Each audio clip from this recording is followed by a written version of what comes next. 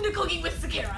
I'm Sakara, and today in Flavortown we're going to be making a family favorite, Roman apple cake.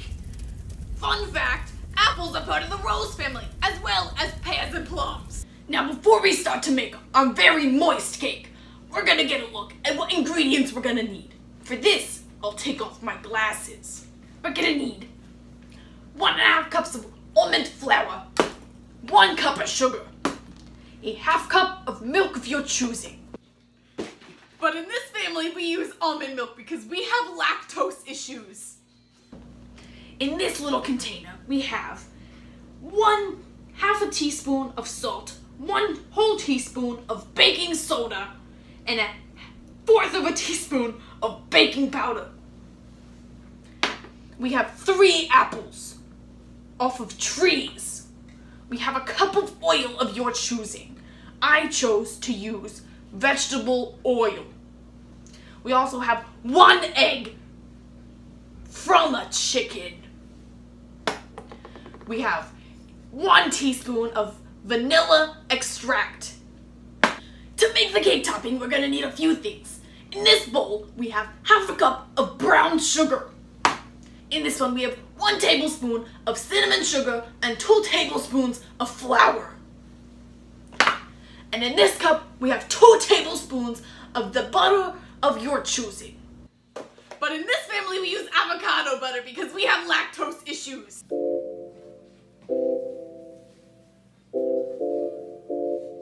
A few other things we're gonna need to make our cakes are a 9-inch round pan, mixing bowls,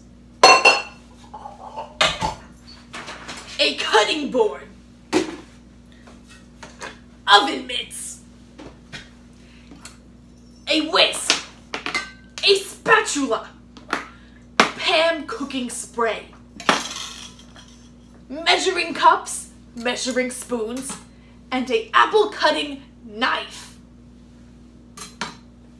An important step before you start your cake is to wash your hands. So we're gonna do that now. Make sure to use soap.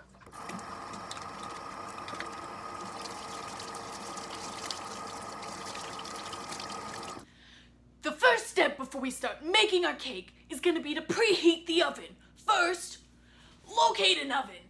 Check inside. Make sure there's no cats or anything hanging out in there.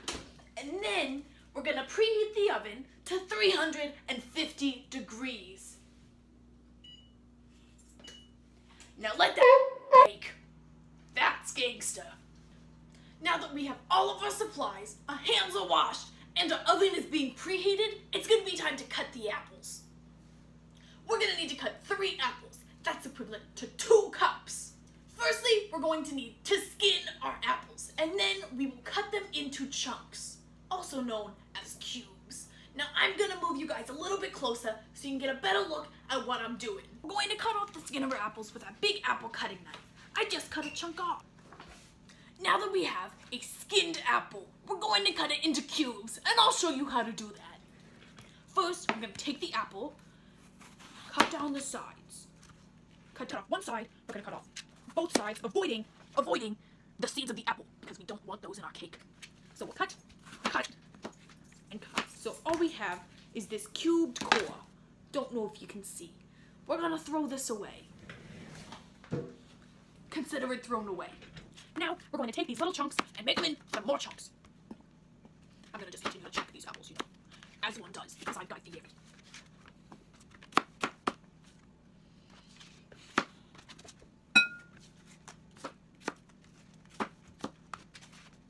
This is what your cubed apples should look like. Now I'm gonna do the other 2 apples off camera to save you guys some time. Now that our apples are cubed, we're gonna begin to make the batter. First, take your flour and put it in your large mixing bowl. Next, your sugar. And then you're going to take all of the powders like the baking soda, baking powder, and salt that we put in this tiny, cute container. You're going to take your wicked whisk and whisk away until all of those white powders become one powder. Now that our powders are mixed, we're gonna take our liquids. First, we'll start with the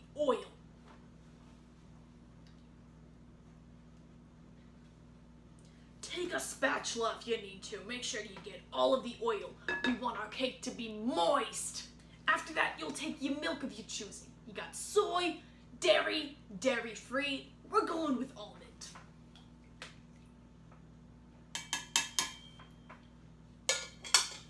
And you now need your 1 teaspoon of vanilla extract, being from a chicken. So we're gonna take the egg, tap, tap, tap, and crack. Make sure to get no eggshell because nobody likes a cake that has eggshell in it, unless it is eggshell cake. Now we're going to mix. You can fold, you can whisk. It's really up to your choosing. Now that your batter's been mixed, it's time to take your apples and pour it into the batter for your Roman apple cake. Take your spatula and go ahead and nicely fold in those apples so they are coated in the batter. Yes, very nice folds.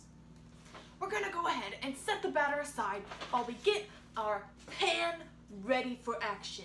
We're gonna take our 9-inch round pan and get a Pam non-stick cooking spray so our Roman apple cake does not stick to a pan. Now I will demonstrate.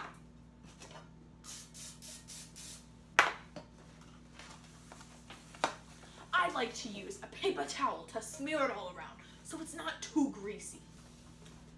Now that a 9-inch round pan is completely greased, we can go ahead and pour in the batter into the pan.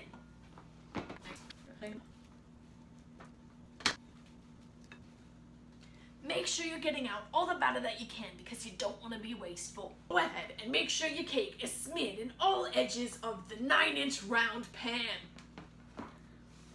Once done, go ahead and let sit for a quick second while we get our topping all together. So, the first step to making our topping is going to be taking your 2 tablespoons of butter or butter substitute and putting it in the microwave for 30 seconds to melt it into a liquid.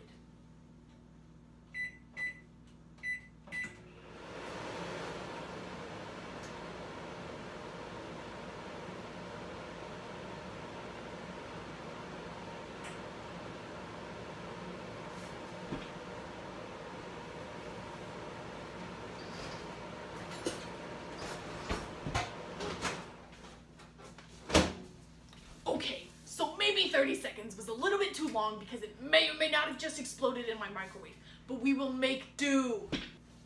Now that we have our melted butter substitute, we're going to take our 1/2 cup of brown sugar.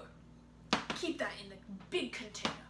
And now we're going to mix in our 2 tablespoons of flour and 1 tablespoon of cinnamon sugar. And now we will mix in the 2 tablespoons of butter substitute. And now we will take our knife and stir that all around until it makes a crumble. Not a sauce, a crumble. Now, we're going to take our crumble and sprinkle it across the top of our cake. So when it bakes, it is nice and gooey and moist. Your cake should look a little bit something like this. And now we're gonna go ahead and put it in the oven. Go ahead, open your oven. Slide your cake right on in there. And then set a timer for 45 minutes.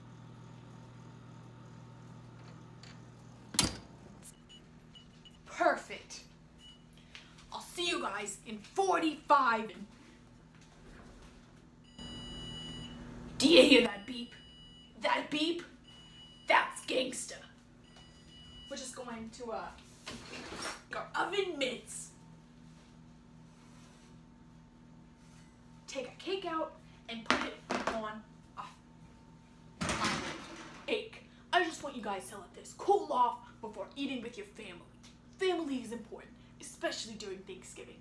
I would like to give a big shout out to my family for not getting mad at me for filming this at 10:39 p.m. when they are trying to sleep. That's gangsta. From our family Happy Thanksgiving and welcome to Flavor Town!